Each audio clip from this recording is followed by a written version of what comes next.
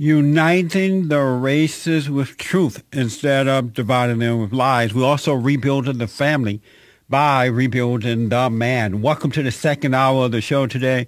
We're moving right along again at 12 p.m. today, Pacific Standard Time. Go to my website, bondinfo.org, and check out my this yesterday's Sunday service. Building a solid foundation this year is the theme. Very, very, very, very interesting. We got to get people to be stronger. We must become a strong Christian people. Must. All right, so check it out. It'll be up at 12 noon today, bondinfo.org, building a strong foundation. That's what we're doing this year.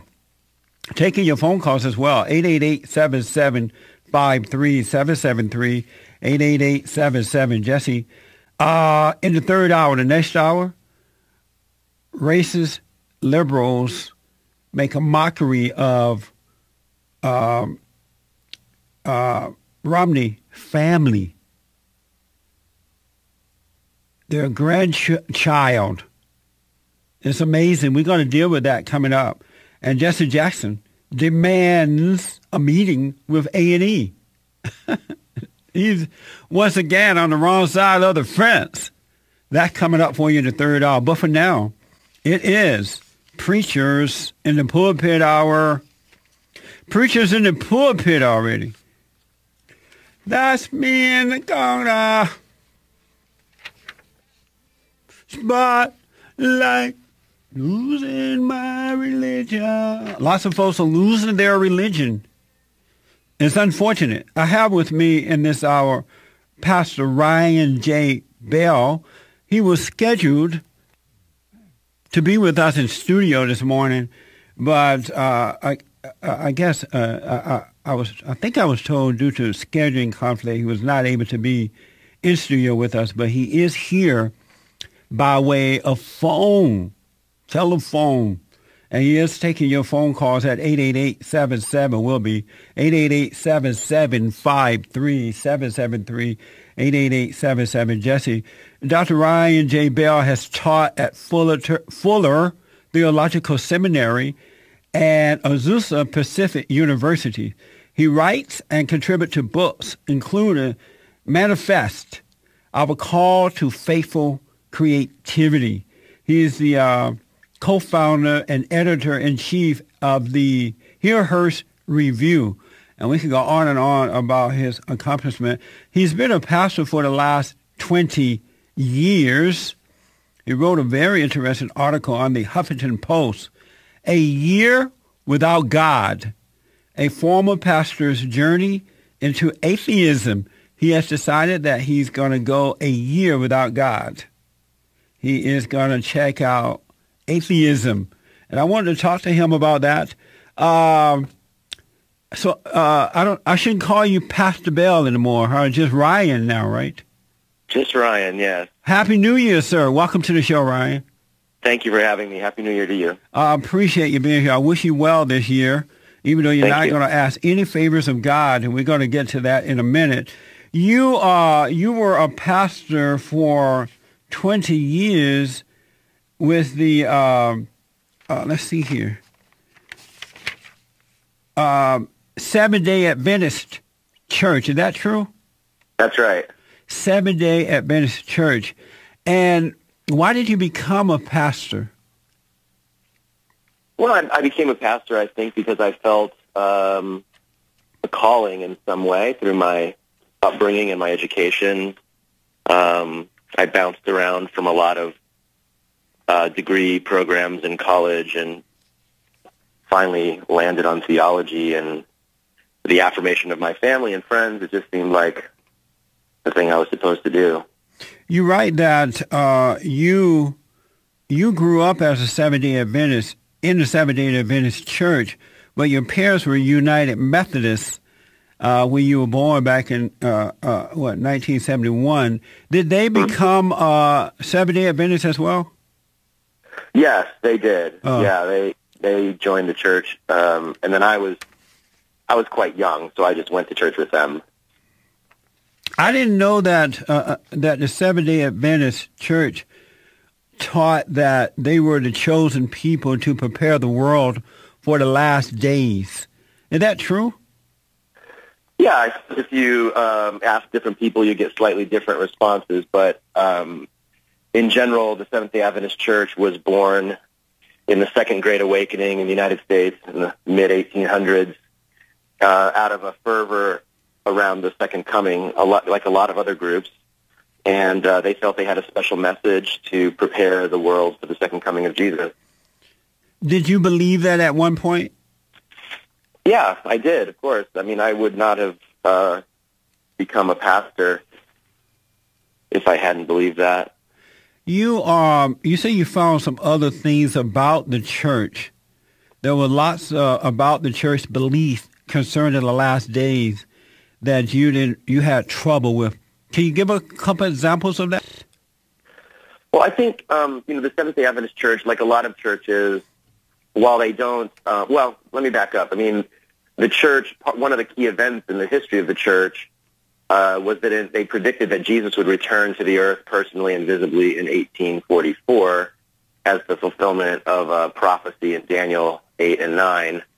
And, of course, Jesus didn't return on October 22, 1844. And it became known in our history as the Great Disappointment. And since then, we've gone on to, realize that no man knows the day or the hour, as the Scripture says. So, right. But we've still maintained quite a detailed, understanding of the events leading up to and surrounding the Second Coming of Jesus. And I would say that I little by little became less sure of a lot of the details in terms of the signs that people said were signs of the Second Coming, that it was imminent, evidences, in current events and things like that. Where I just thought, man, every time something happens in the world, it's a sign that Jesus is coming again soon. And one of our well-known preachers just made a comment that, the drought in California is a sign of something, and I guess I just got weary of that and just felt like if Jesus comes visibly and personally to the earth, I don't necessarily need to know all the ins and outs of how and why he's going to do that. My job was to focus on, doing God's work.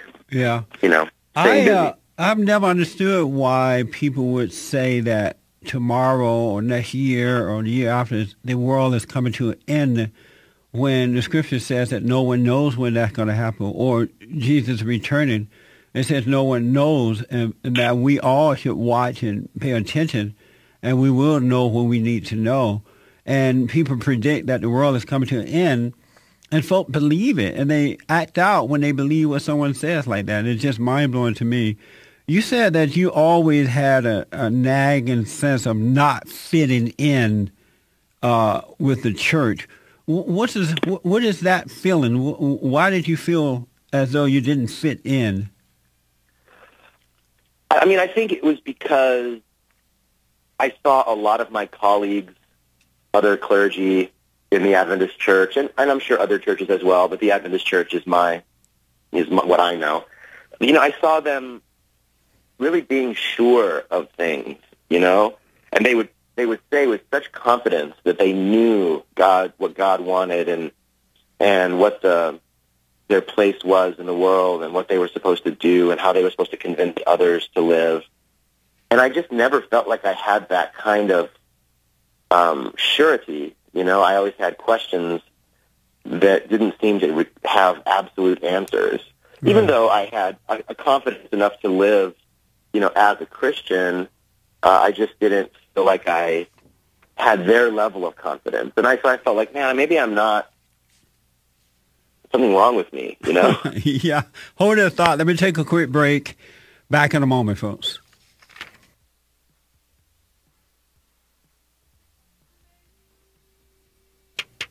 Okay, folks, welcome back. We're going to get to your calls here in a minute. My guest is Dr. Ryan J. Bell. He is a former Seventh Day Adventist pastor who has decided that he will become an atheist for a year and that he's not going to have anything to do with God, not one iota of anything. Not going to play with him, not going to pray with him, not going to ask for favors, don't protect me, leave me alone for 1 year. Very, very interesting. And we're going to get to your calls here. Ryan, and I call him Ryan now because as of now, 2014, he's no longer a pastor. So you felt that you did not fit in with this church and or with religion or with this church in particular. And you spoke out on issues, according to this article. You spoke out on certain issues, let's see here. I had been an outspoken critic of the church approach to our gay, lesbian, bisexual, and transgender members. That approach being exclusion or at best second-class membership. We won't kick them out, but you can't participate in leadership. You also, according to this report, didn't like the way that the church treated women. And explain that to us. Well, I mean, in our denomination, for the longest time, and most of the world still, women cannot be ordained as ministers, though we have found, again, a sort of workaround for women to become pastors, and we call it commissioning. So it's, again, a kind of a separate but equal type of, or separate but not quite equal way to be ordained. And actually, sort of recently, this past year, in 2013, the North American body of the Seventh Day Adventist Church did approve that each regional group can decide on their own if they want to ordain women as pastors. So the church is making some progress on that. But for its entire history, even though we had a so-called prophet who was a woman, I mean, one of the founders of the denomination and church's prophet is a woman named Ellen White. So it's kind of an interesting conundrum for the church. Why is that so important to you that women become preachers? Well, I mean, if they want to be, if they feel the gift and calling to do that, I feel like a woman should be able to do whatever she wants. So, but why is it so important to you personally? Well, I guess because I was I witnessed so many colleagues and friends who did have a gift and a calling to be leaders in the church and preachers, and they were being limited in that and treated differently. And I guess, to me, it's just about fairness. And anytime I see someone being treated unfairly, it triggers something in me. And how about you? You didn't like the way the gays, the lesbians, the bisexuals, and transgender members were treated. How were they treated?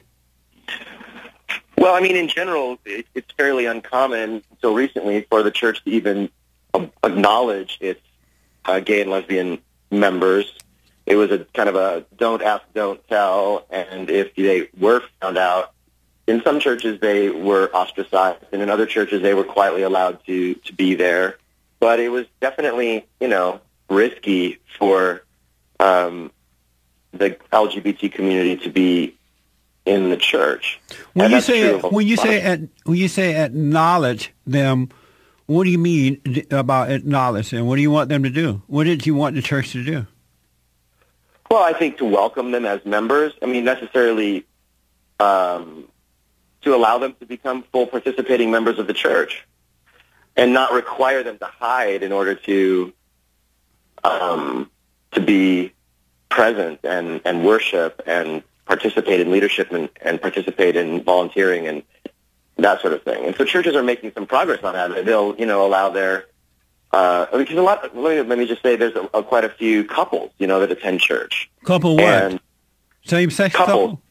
Yeah, same-sex couples. Oh. Yeah, and it was difficult for them to be there as a couple, just because it definitely was, brought to the awareness of the rest of the members that there was a couple here, and then some of the more, When you say, did you want them to be acknowledged as Christians, or what?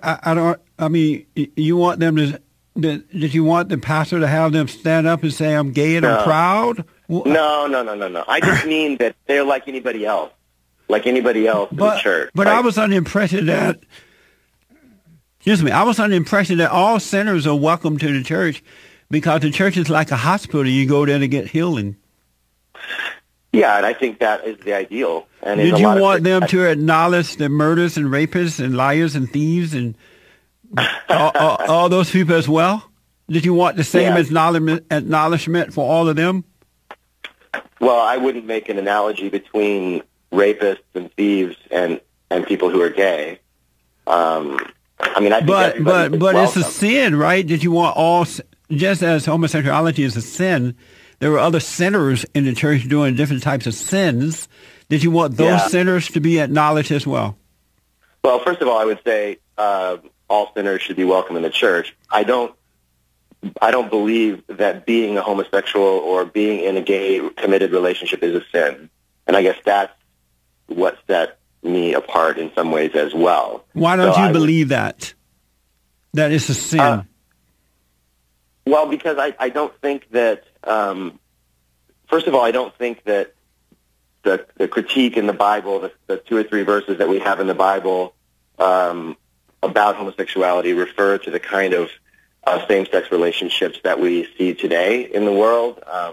I think there are plenty of ways to sin as a heterosexual person, and there are plenty of ways to sin, according to the Bible, as a homosexual person. But God is not happy with any sin at all. That's why He sent Christ, so that we can overcome sin. He didn't accept any type of sin, whether it's adultery or whatever.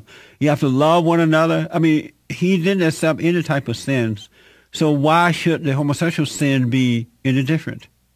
No, I'm not saying. I'm talking about accepting sin. I'm talking about accepting people, and not referring to their core identity as sinful any more than being of a particular ethnicity would be sinful. Did you feel the same way about the people who committed adultery? You didn't want them, their sin to be referred to as a sin? To be referred to as a sin? Well, I mean, I think, there's all kinds of sins. We're not going around, naming people's sins, but everyone is welcome in the congregation. Right.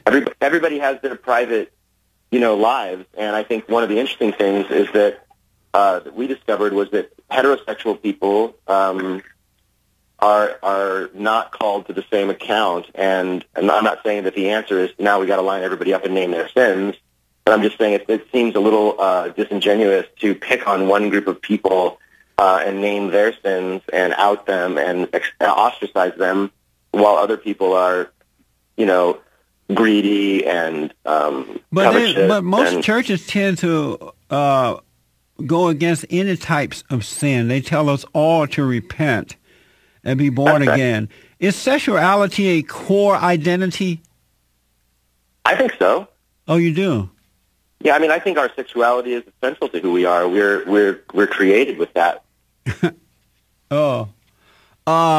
So let me ask. So because the churches, or this particular church, the Seventh Day Adventist, where you were a pastor for 20 years, did not acknowledge the sin of homosexuality in the right way and then treat women well, you have decided this year that you were going to dump God and become an atheist. When I come back, I want to talk about that, what that feels like for you just to dump God. And then we'll take some calls for you. 888-7753-773. Back in a moment. Okay, folks, we're moving right along here. Everybody and the mama want to get in on this. Former Pastor Ryan Bell is with us. He wrote a very interesting article on the Huffington Post there, A Year Without God, a former pastor's journey into atheism. And as you've heard, he became unhappy with the way that He's been a pastor for the last 20 years with the Seventh Day Adventist Church. And he became unhappy in the way that they were treating the homosexuals, gendered folks, and women. So he spoke out about it, and eventually, according to this report, he was asked to leave the church. So he stepped down, didn't want to do it really, but due to all the stress, he stepped down, and now he's going to check out atheism.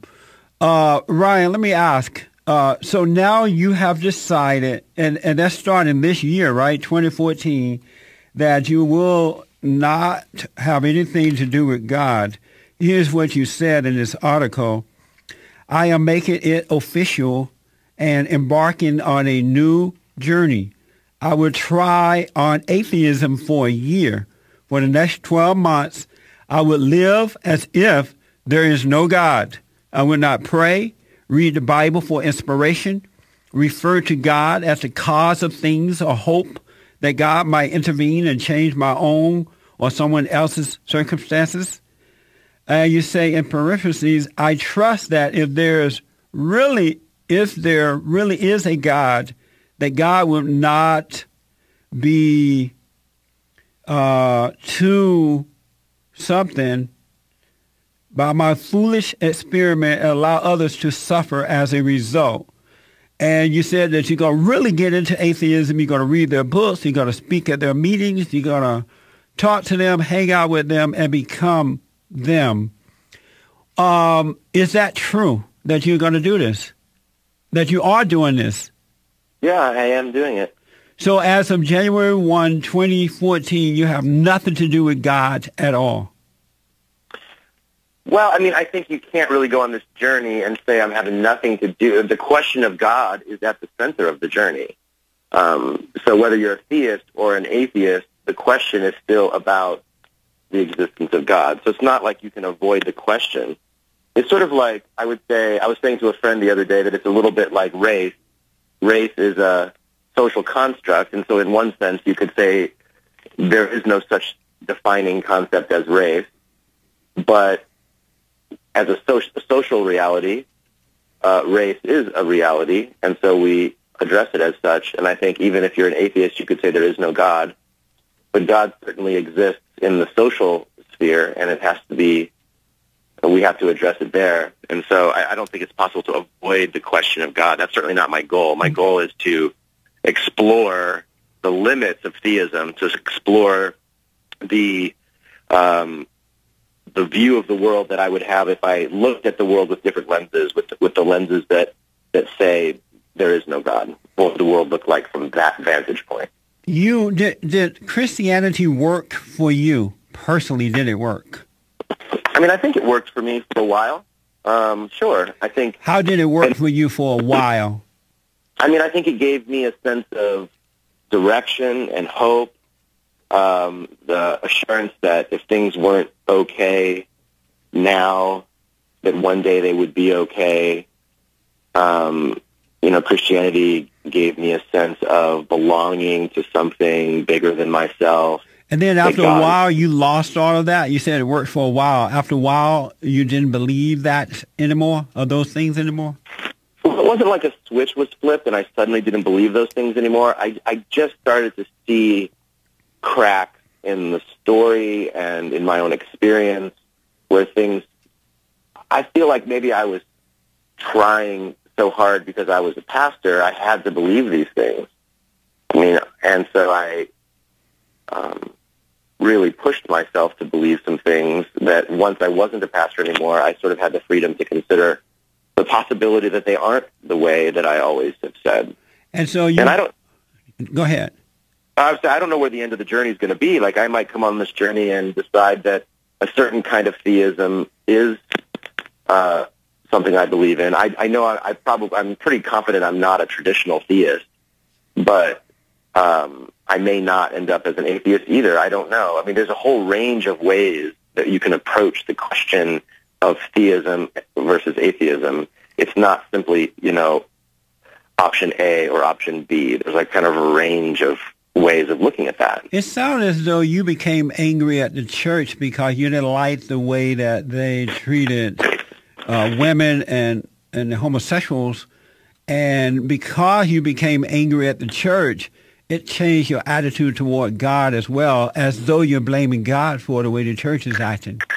No, I don't think anger was never a big part of my response to any of this. I don't think I was frustrated, but I loved the church. I gave my life to serving the church. I put myself and my family through a lot of difficulties to serve the church. So Are you married?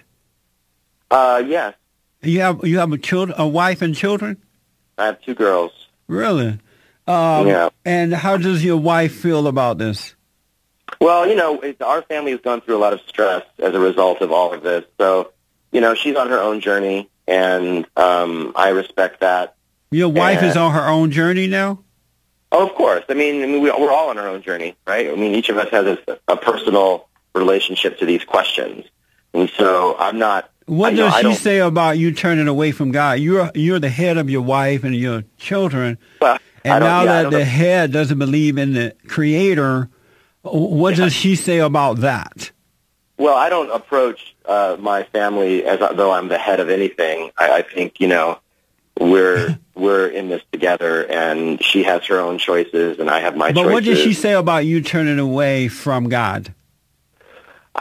She knows about my questions. She's lived with me, and she knows about my questions. But what does she say about it, though? You're not telling me. When you say, honey, next year I want nothing to do with God, I won't be praying with you or for you, what does she say? Well, she's concerned about our livelihood, She's concerned about that sort of thing. But she respects my journey, and she's concerned, a little surprised like a lot of people, a little perplexed like a lot of people, but she's mostly been worried about my future. And so starting January 1 of this year, you have not prayed to God or asked anything of Him?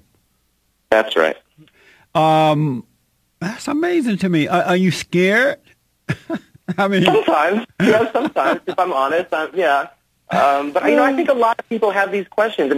I bet if you're listening, we'll see, but I bet your listeners, some of them, notice that sometimes you pray for something, like say, for example, someone to be healed from an illness, and they are, and then sometimes you pray for someone to be healed and they're not, and then sometimes you don't pray for someone and they are healed, and sometimes you don't pray for someone and they're not. All of these things happen, and it kind of makes you begin to wonder, like, is it just random? Is there any... So part of my quest is to say, will life be any different if I don't approach my life as though there's a God? And I think a lot of Christians live as functional atheists anyway. Wow. I don't think most... Let me take a break, Ryan, and we'll come back and take some calls. Back in a moment. Okay, moving right along, we're talking to Ryan Bell, former pastor of 20 years, Seventh Day Adventist pastor who has decided no more God, not for a year. And I am getting to your calls now, folks, at 888-775-3773, 888-77. Jesse, let's go out to Phoenix, Arizona, and talk to Guy. Guy, good morning, sir, and welcome to the show. You're on with Ryan Bell. Hey, good morning, Jesse, and good morning, Mr. Bell. Morning. Hey, the question that I have, first of all, I'm going to tell you how I feel. My walk with my God is personal and personal only. It's not some doctrine that I read. I take the scriptures and I can decipher them myself. The question that I asked, when you were a pastor, were you a warrior for the Lord, or were you just pastoring a doctrine? What, and I want your definition of a warrior, and then I want to give you my definition of a warrior. Yeah, wow, language is an interesting thing. I would not have called myself a warrior, in part because I think it's, wow, yeah, where to begin? I think if I understand the gist of your question, I would say I was an earnest servant of God, and bringing God's love and truth and justice and peace to the world, and doing my best to do that and to invite other people to do that as well. But yeah, I was an active Christian. I think that's my understanding of what you mean by warrior. To me, the word warrior kind of is a little puzzling for me. But no. Why would it be puzzling? Why would it be puzzling? Well, it's a violent. If you believe in something, believe in anything, you're a warrior. I mean, that's just how a person should react to life. It's not being a warrior is not bad, but let me hear it. A warrior is an ordinary man that takes everything he faces as a challenge and turns it into a blessing from God. So every time that you have a challenge, see, you must have had some challenges that you failed at instead of working at. Were the challenges That's a good question. Did you have some traumas that in your life that God failed you at? Very good question. Well, I mean, I don't know. I think it was a slow erosion of my confidence in some of the traditional teachings. The inability of a lot of Christians, for example, to take science seriously, and it wasn't. I'm not angry at God. I mean, why would you be angry at a being that's not there? Well, here's the thing. If you're going to take a walk with atheism, you're going to have to go in a real walk with them. You're going to have to be part of them and how they treat Christians, too. You need to sit in there, not just go read their writings and what they do, what they're about. And here's another thing. When you get through with this year, I want to know a foundation that is atheism or anything that's done anything for humanity. And I'd like you to come on, Jesse, and tell them what foundation that is.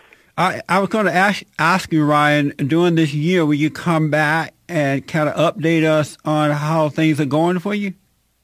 Yeah, that's possible. I mean, I sometimes I feel like there's a lot. There are types of ways of talking about this that we're not on the same page. But I wouldn't mind. I wouldn't mind. Giving you a sense of where things are at. Yeah. I mean, there's just a lot of assumptions implicit in a lot of the things that we're saying. For instance, that for example, that atheists have no moral grounding, or that they haven't done anything good for the world. If they don't believe in God, where do they get their moral grounding from? From being a human being, from being a human being. I mean, I think I would challenge any of you that are listening, or the caller, to if you feel that way, to do what I'm doing, not all the way perhaps, but find some people in your life that don't believe in God, and ask yourself, do they have any moral grounding? And you're going to find out that I've talked to a truckload of them already. They say they get their values from the earth and from the trees and the hippies. Oh. Okay, I mean, thank you, guys. Nobody's ever said that to me. They get their values from being a human being. Let's go out to Los Angeles to talk to the Bible Go-To Guy. Bible Go-To Guy, you're on with Ryan Bell. Well, if you got your values from other human beings, thank you, Jesse, for having me on, then you would know that after 10,000 years of existence, homosexual marriage has never been a done deal anywhere on the earth, except maybe Sodom and Gomorrah and maybe a couple other states, that we don't know about. But it's pretty much been rejected everywhere because people can just see it's just unseemly, to say the least. And so, your journey, sir, will eventually take you to, because atheists being their own God, they have to set up a city-state called Socialism and Communism that kind of goes along with their beliefs, and where man is now subject, instead of being subject to God in his own conscience, he'll be subject to a super-state like we're developing in this country and that, Soviet Russia had. So that's a prophecy of where your beliefs will eventually take you. And Ryan, full-blown corruption. And you say, Ryan? I mean, that's a mouthful. I don't know. I mean, I don't even know what to say. First of all, atheists don't believe that they're their own God. They don't believe in any God. And but they have to believe in something, because we all live by belief. We live by faith in something, so they do believe in something. Reason, evidence. I mean, I don't. to say that every atheist is trying to set up a communist socialist state, that's absurd. I mean, most of the atheists that I've talked to want to be individuals left alone to pursue their own life the way that well, they then why see do they meet and get together as though they're going to church? Atheism churches are being built everywhere now. If That's they want such a to minority. if they want to be an individual, why do they have to go and find people to approve or validate how they feel and what they think? I don't think that most of them do. There are some recent iterations, recent examples of atheist gatherings, but most of the people that I've talked to so far have, I said in my piece, I'll attend some atheist gatherings. Yeah, hold that thought. Let me take a break here. Bobby, go to God. Thank you, sir. Okay, folks, in the next hour, MSNBC host attacked Romney's family, his little black grandchild. Amazing stuff coming up in the next hour. Ryan Bell is with me, a former pastor who has decided to drop God and check out atheism for a year. Ryan, when the year is up, are you coming back to God or going back to God? I don't know. Oh, I see. I didn't know that you can go in and out with him. Yeah, I thought once you believed in him, you're locked in him. Well, I mean, I would think it's like any relationship. If God is there and he wants us to have a personal relationship with him, a lot of my friends who are believers have said to me, the God they believe in is, not going to leave me. And so, yeah, I don't think it's a